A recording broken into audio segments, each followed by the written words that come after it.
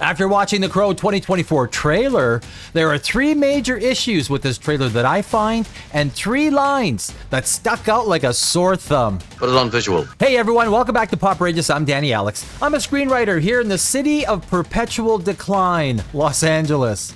So I was 26 years old when The Crow was released in 1994, so I remember it well, and I'm not going to get into the obvious things about The Crow 2024 that almost every YouTuber has already talked about. Yeah, a picture says 1,000 words, and there's been plenty said about this picture of Bill Skarsgård, his version of Eric Draven. But there are 3 other, more obvious problems about this movie that the trailer shows us, and 3 lines that tell us everything we need to know that makes this trailer a harbinger for why this movie will be a massive flop and become the 4th failed remake of this movie franchise.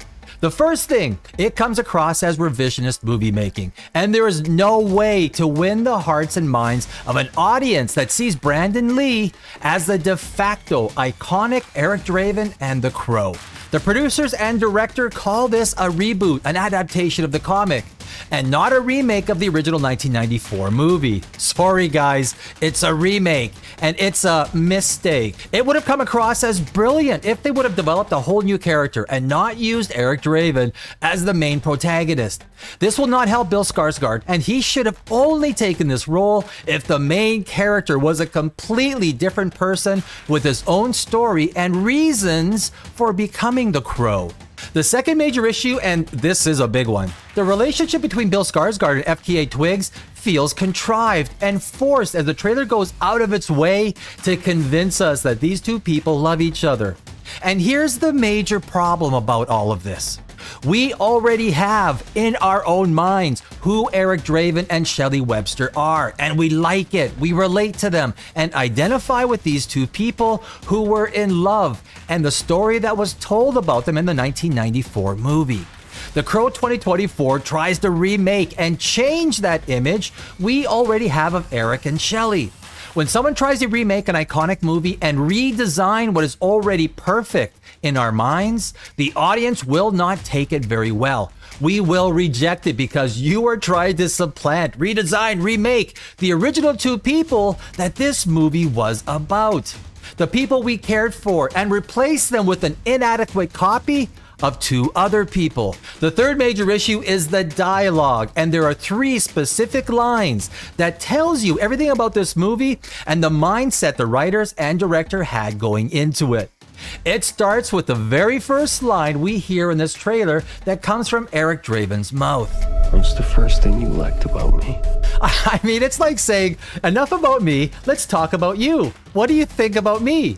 You don't build a character's likability having him go around asking people, hey, what do you think about me?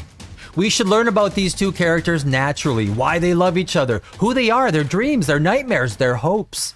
This dialogue is so bad and a huge reveal as to why this movie is going to be a major flop. The second line is the one that destroys the mystery and curiosity we feel towards who and what Eric Draven is. At the midpoint of the trailer, they come right out and state the obvious. You were given the power of a god. Now, there is nothing more on the nose and mystery killing than telling the audience that the protagonist has the power of the most powerful entity our minds can think of. In the original 1994 The Crow, never does the screenplay reveal or tell the audience exactly what the Crow's powers are. In fact, the movie often suggests vulnerability, regardless whether Eric Draven was invincible or not. He appeared vulnerable at times, which created mystery in our minds, and with it, tension and stakes that Eric Draven could be killed and fail in his attempt to get his revenge. Telling us our main character has the power of a god? I mean, most illogical. And the third line that tells us that this movie will be a boring, straightforward cookie cutter. I'm gonna kill them. Every single one of them. Sound familiar? I'll kill them. I'll kill them all. The difference is that the trailer just told us Eric Draven is a god. John Wick is just a guy like you and me.